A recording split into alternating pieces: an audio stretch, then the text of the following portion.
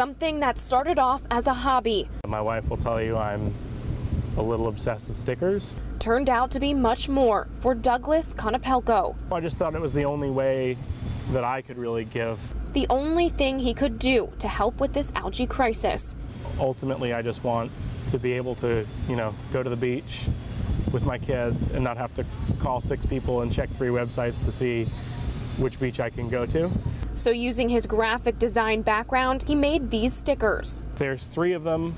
There's the fish, the wave, and the SOS. All sharing the same message: save our shore. Said, oh, SOS is perfect for the situation that's going on. Not only spread the word, but helping a non-profit organization, Citizens for Clean Water, who's working to stop Lake Okeechobee discharges. It's just the most visible group that I knew of that was working towards change here locally. And he's encouraging others to step up and just do something. Just do whatever you can to help out. Think of what you're already doing and how you might be able to apply that to helping.